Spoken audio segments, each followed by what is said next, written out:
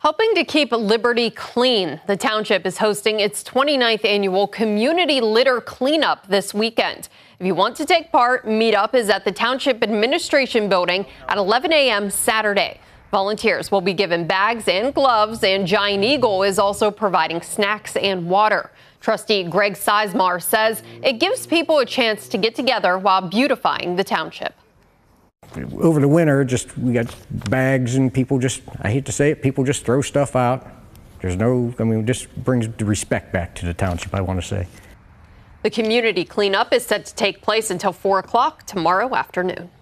Hi everyone, I'm Lindsay Watson. Thanks for watching the WKBN 27 First News YouTube channel. If you want more video news, subscribe to our channel. And don't forget to download the WKBN 27 First News app for breaking news alerts.